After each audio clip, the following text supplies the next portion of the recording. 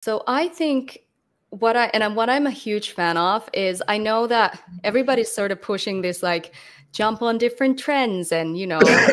do whatever is like sort of trending on the For You page on TikTok, but I think a lot of brands are losing themselves in that because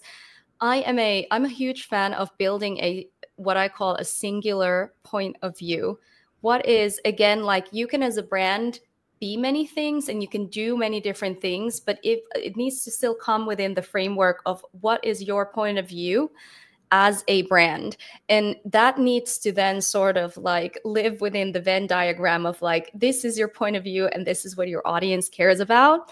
And so I think it really, and we're seeing like in specifically in terms of social brand strategy, like successful brands are really making their audiences the starting points,